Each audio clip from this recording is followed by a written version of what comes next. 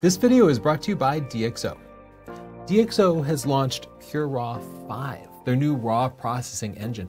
And I've been doing side-by-side testing with Lightroom, Lightroom Classic, basically Adobe's raw processing engine, and it really blows it away without requiring you to spend any extra time editing. The image quality you get with DxO PureRAW is like doubling the size of your sensor. Let's take a look. First of all, if you are a Lightroom user, it's very easy to have it processed with DxO. Select your picture, File, plug in extras, and then select Process Instantly with DxO PureRAW 5. Of course, you have to install the software, so visit this link here to get your trial, and if you decide to buy it, we have a coupon code for you. First, for perspective, this is the image with no edit. So it's a very high contrast image taken with a medium format 100 megapixel camera.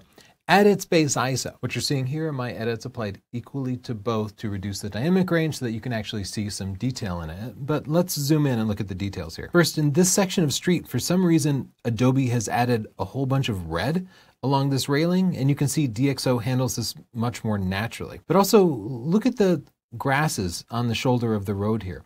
You can see in Lightroom, there's just massive amounts of noise. And in DxO, there is no noise. Seeing noise in an image makes you think it's sharper, but it's not, because noise is not detail, it's just adding grain to it. To overcome the illusion of detail that noise provides, actually look at the individual details and see if you can find any detail in the Lightroom processed image that's not in the DxO image. And there's none. The DxO image has the same amount of detail and absolutely no noise in these heavily recovered shadows. Let's look at how it handles transitions.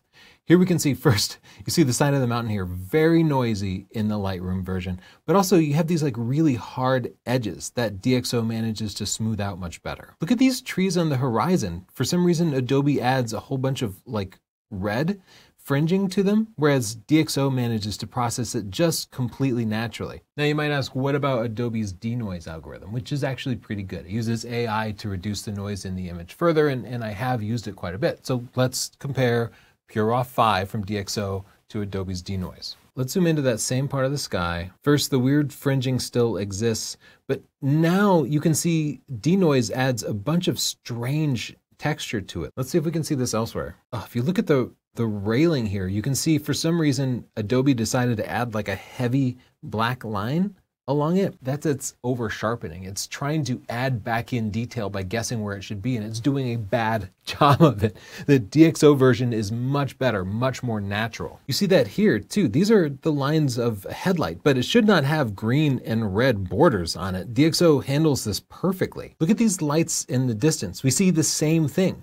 Adobe's adding weird black splotches to the lights, whereas DxO handles this perfectly. And on the side of the mountain here, look at all the weird wormy texture that Adobe DeNoise adds to the image. And you've seen the side of a mountain before. It doesn't have wormy texture all over it. I think what's happening is Adobe DeNoise sees a couple of blobs of noise near each other and tries to connect it together, but you end up with unnatural images. And this is like a landscape photo. It should be reflecting what is actually on the side of the mountain, not wormy textures. This is a fail for Adobe. Here's a picture of a great blue heron. Of course, you never get close enough when you're a wildlife photographer. I'm in a kayak, I'm doing everything I can, but let's zoom in here. The DxO processing has the same amount of detail. There's no detail that I can pick out in the Adobe image that doesn't appear in the DxO image, but the Adobe image shows just a lot of noise. Like look at all the unnecessary noise in the background. The background, it's bokeh. It should be a wash of beautiful colors, not a whole bunch of noise.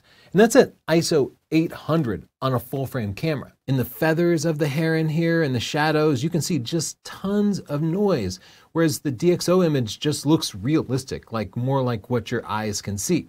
And yet every detail is still there. It's not like just cranking up the noise reduction because that would reduce detail. DxO somehow eliminates the noise without killing the detail. Again, let's try out Adobe DeNoise to see how that does. Now, sure enough, DeNoise does a good job of reducing the noise, just about as good as DxO does. But again, we see a bunch of artifacts. Like look at around the heron's head here. There's just weird stuff.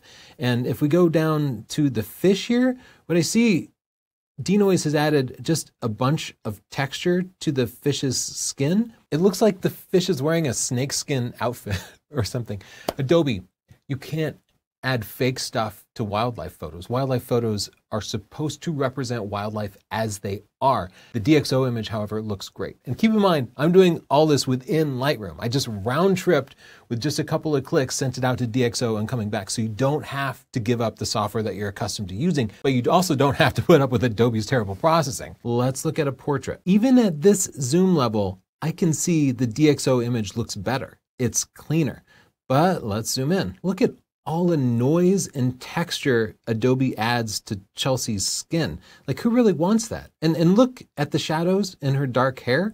They're all green and red splotchy in Adobe's default processing, whereas DxO renders them perfectly clean. And DxO gave up no detail on the eye. This is exactly as sharp. Every eyelash is cleanly visible, but all the noise is gone, and as a result, her skin looks smoother and more pleasant. This is a huge win for portraits because no portrait client wants their skin to look more textured because of noise. Again, let's compare it to Adobe's DeNoise. It's better. It fixed all that terrible noise that was in the hair. But zooming in on her chin, again, we can see DeNoise is like connecting the noise dots and adding a bunch of fake texture. And it kind of makes her look like she has hair on her chin. Let's look at a high ISO concert picture. This was taken at ISO 12,800. Once again, DxO did a great job of eliminating the noise. This is ISO 12,800. And it's a full frame camera, but it's a 1DX Mark II, an old DSLR. And it makes it look like a brand new camera. Instead of upgrading the camera, you could just pick up this software at our link here and save yourself a ton of money. I've been using it to go back and reprocess my old pictures because suddenly pictures I took 10, 15 years ago with now outdated gear looks modern, clean, detailed. Great news for Fuji users too. It can process a lot of Fuji X-Trans photos. Here's a picture taken with my X-T3. It's very contrasty, but let's peek in the shadows here. And we can see the DxO processed image looks substantially crisper.